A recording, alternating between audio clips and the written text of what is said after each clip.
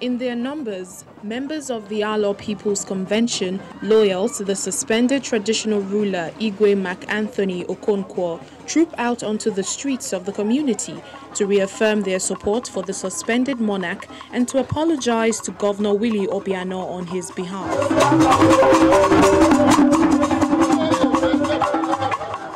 They finally gather at the ancestral square of the community, where the President General admits that Igwe Mark Anthony and other affected traditional rulers made an error in judgment. He, however, appeals to Governor Obiano to temper justice with mercy.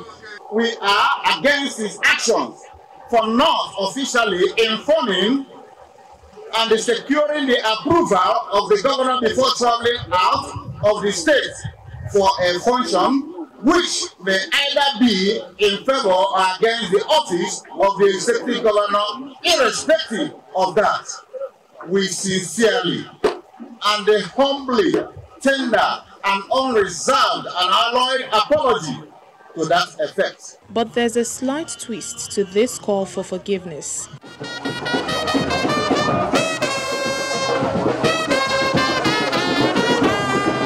In a swift reaction, the President General of Alor People's Assembly, a group calling for the withdrawal of the certificate from the suspended traditional ruler, insists that Alor people do not want him anymore. Alor people has never accepted him for one day as their traditional ruler.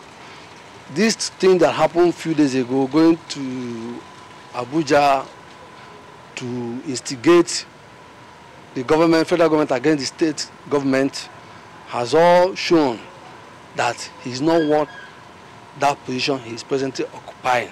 For or against, the Igwe Mark Anthony's fate may depend on the weight of the argument from both factions, as he and others on suspension are not allowed to be seen in public, part of a directive that they stop parading themselves as traditional rulers.